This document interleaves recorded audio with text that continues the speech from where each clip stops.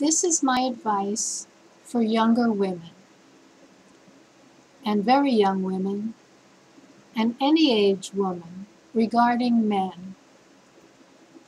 One of my sons had a friend who had 7 children and a wife, of course.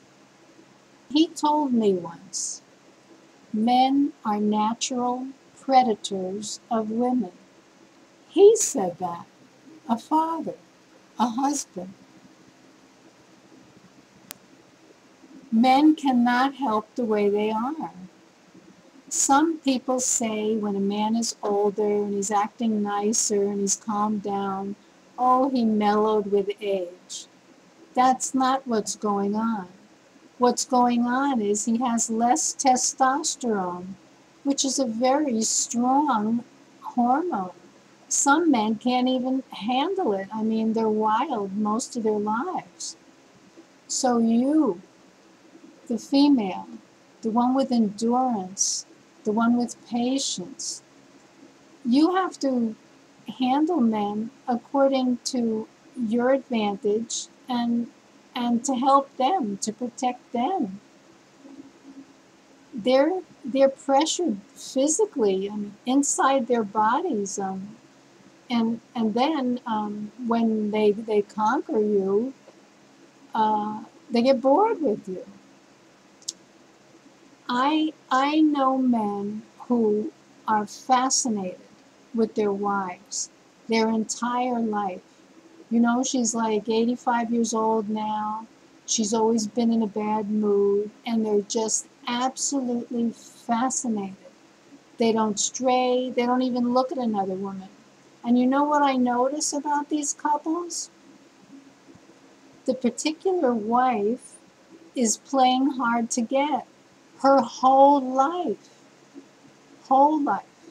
She never makes him feel that, oh, she's madly in love with him. She'll do anything for him. She'll sacrifice for him. No, she always plays hard to get. And this is what men want. They want to conquer.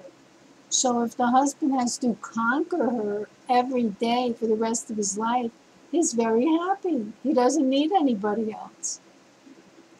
And I've known several couples like that, but not many. Not many. So that particular woman, she was my neighbor, and oh boy, difficult to get along with. But she made her husband happy, and they were married there, for decades. Things used to be very different decades ago, more than decades ago. A woman used to have a chaperone. And there's a saying in the Middle East that whenever a man and a woman are alone together, the third person there is the devil. The reason they have this saying is they want to make it impossible that anything untoward, anything negative, any seduction should happen by never being alone with a man. Now, what if people still did that? Yes, you can call me a boomer, you could call me old. I didn't always look like this. I was beautiful. I didn't know it. I wish I had known it. I wish somebody would have told me, look, you have a lot going for you, Don't get involved with just anyone, Make them have something to offer you. And you have qualities that can be admired. A man, of course, wants to be attracted to you. He wants to like your personality. But to stay a long time with you, to respect you, there has to be something about you that he admires. And it's the same thing with a woman. There has to be something about the guy that you admire, that you think is noble, different, special. So take your time. In the meantime, study, exercise, have goals. There's no rush for these things. Yes, nature, puberty, okay, but That doesn't mean that you've passed puberty, so, it's time to have children.